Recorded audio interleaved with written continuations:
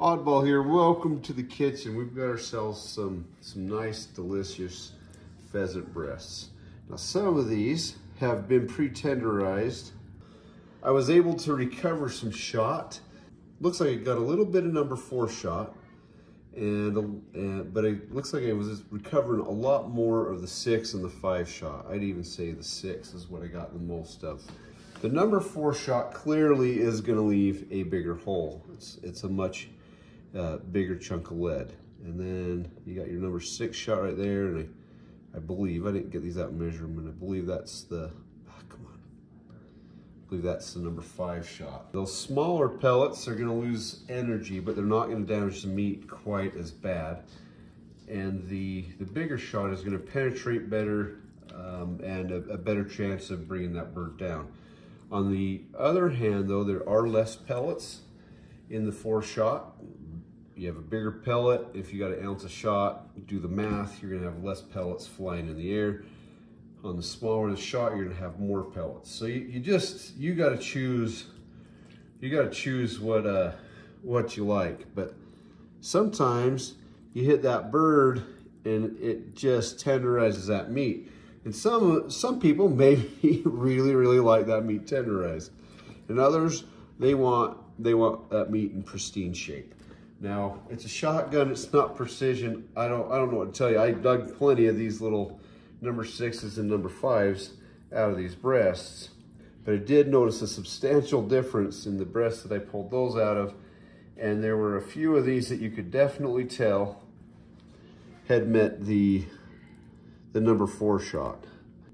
And when it hits, it just hits a little bit harder, tears up the meat, and so you do end up with, I think, a little bit more meat loss on that. So anyway, if you're wondering what shot to use, clearly these were all found in dead birds. So clearly they all worked. And some worked way better than others. Anyway, just food for thought. And nowadays with the ammo shortages and how difficult it is to find, sometimes you just take what you can get. 5 and 6 shot and what 4 shot does to a pheasant. You make the choice. Now, a lot of people say use the number 4 for late season birds. They're a little bit tougher, they're a little more skittish, and you need to be going through and breaking bones, all that kind of stuff. I don't know. All I know is I had the time of my life. I really am grateful for my friends who took me out. The biggest hope is that we got all of these out of all of these, so we're not reacting Back to the Future, if you know what I mean. I'll take you as far as the railroad tracks. You can follow them straight on into town. All right, we're just gonna half these down the middle, get them nice and thin. We want to cook them fast and furious. It cooks up really fast. That was one of the more tenderized breasts right there. Using my great-grandpa's old frying pan. Used one of his old knives and used one of his old sharpening skills. It's not really a sharpening skill, it's just a skill. Some good salt right here. I'm gonna put some pepper on it, some granulated onion on it. Season them however you want, but cooking them this way, you don't really need much. And just a little bit of garlic.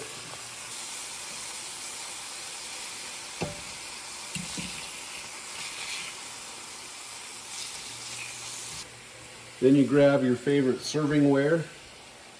You always know the good ones because they're chipped, because you use them the most. All right, moment of truth. Got the orange soda. Got the lettuce with Grandpa's special blue cheese dressing. And the pheasant a la king. All right, anybody tried it yet? Yeah, I'm going to try it, really right? Good. It's delicious. Yummy. It's delicious. You have an interesting technique there.